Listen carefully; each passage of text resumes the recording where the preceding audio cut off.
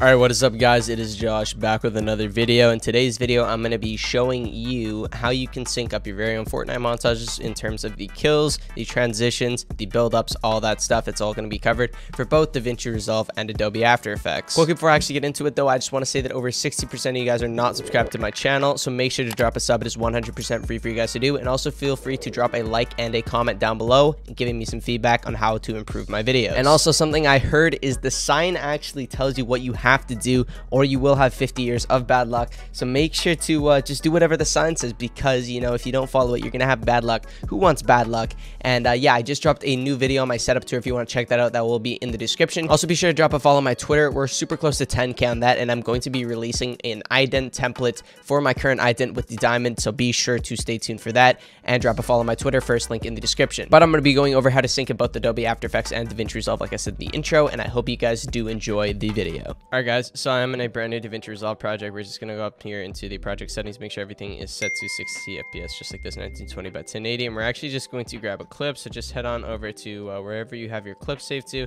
I'm just going to go right here and just grab, I don't know, some random clip right here that I've been using kind of as a sample for my other stuff, and we're just going to actually highlight our clip right here. We're gonna click on it, and then we're actually going to find the part where we get the clip. So we're going to kind of trim it down on either side right here, like that, just like this. And then what we're going to do, we're just going to drag it in here, and this is actually the portion we're going to use. And then we're actually going to find a random song. So for me, I'm actually going to download a song, and I'll see you guys once I've done that. All right guys, so I have downloaded my song now, and I quickly want you guys to pause the video and take a guess in the comments what song I'm going to be using for this video. And if you guys have watched a lot of tutorials on my channel, you probably already have a pretty good idea. So yeah, let me know down below in the comments what song you think I'm going to be using, and we'll see if you guys are right.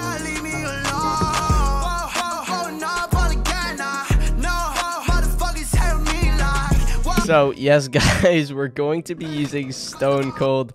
I've used it so many times in my actual samples or whatever, but yeah, it's gonna be interesting. Let's go. So pretty much the first thing we want to do is just we're going to find our main beat of the song, and this is the whole point. You want to look for these increases where it just goes from a subtle bar to a beat, and you can also just double check. So I'm going to add a marker right here on this beat. You can also just double check real quick. I'm just going to turn it down. Like, we can see that that's the beat we want to hit it, so we're just going to line it up on the marker that we get our kill, just like that, and that's pretty much our kill synced up. And we'll just trim off the excess just right there.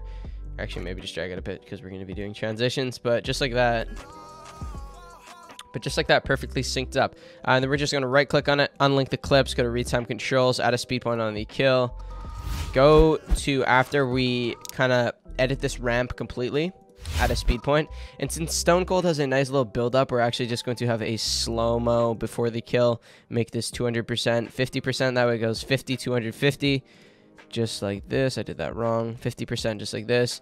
Then we're going to line it up just like this. Line that up just like that. Looking super clean already, but we can see that we've already synced a actual kill onto that.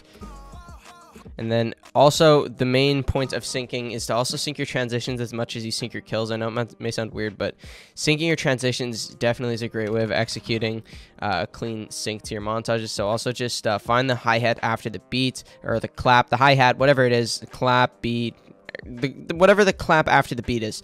And then we're just going to add a marker onto that.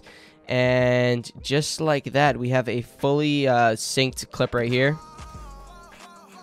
And then we'd also have our second clip right here on beat, and it's pretty much just following the just the same pattern. This, and then you can see the claps right here, so we transition on this point after, and then you just keep on repeating it and so on and so on. But yeah, that's pretty much how you sync up that. Also for this song, since there is a nice little build up, you just add a build up preset right where it says "leave me alone" or whatever it says. And I know you guys are going to comment down below saying I have a great singing voice, and I genuinely appreciate that, guys. But yeah, just right here, we're going to start the build up. But yeah, you just got to try to sync up the build ups and the impacts and all that with beats.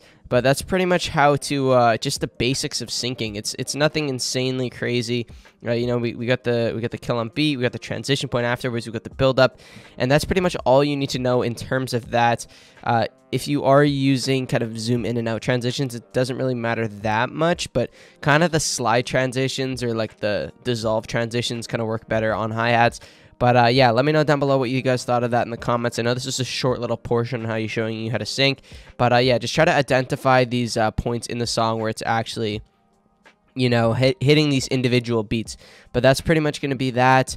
Let me know what you want to see in a future tutorial on the channel, and I'm going to be moving on to the After Effects portion, so I'll see you guys in there. Alright, so I'm in a brand new After Effects project, 1920 by 1080 60 FPS. Pretty much what we're going to do, I'm just going to import my song. I was just saying in the Davinci Resolve part, if you guys weren't there for that, I was talking about how I use Stone Cold in all my stuff. And yeah, it's an absolute banger, bro. You just gotta sometimes sit back and vibe to Stone Cold.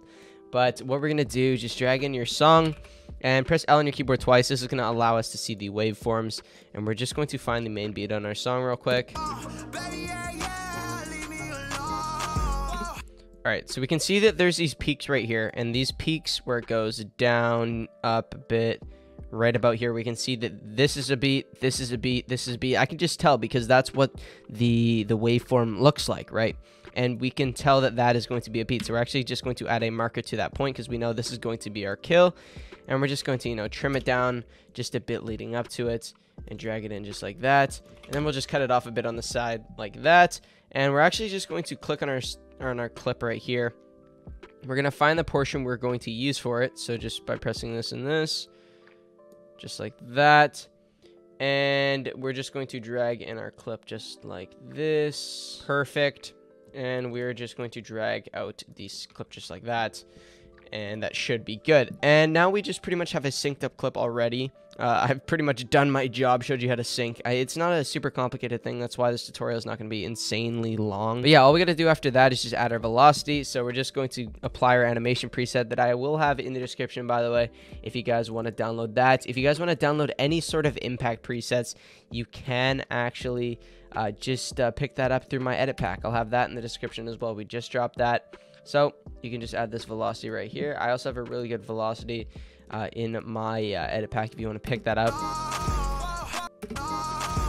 But yeah, we've just added velocity. That's it, perfectly synced. And now what we're going to do, we're going to press L on our keyboard twice.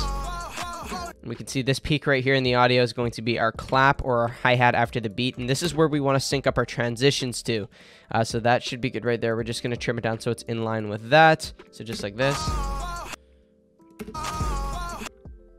I'll actually just maybe drag out the song just a tiny bit. But yeah, you can tell that if we did have a second clip, it would look a lot better with that portion right there, just because it would transition on that hi-hat. You always want to make sure you're syncing your transitions almost as much as you are syncing your kills. I know that sounds weird, but it is true. And then we're also going to actually sync up our build-up. So, and we can see that Leave Me Alone right here. Boom. We're going to cut that down right there. This is where our build-up is going to start, just because we can tell there's a long kind of dragged out portion right there. But yeah, that's pretty much how you can actually do that. I know, like I said, not an insanely long tutorial. It was like 2 to 3 minutes of me actually showing you how to do this.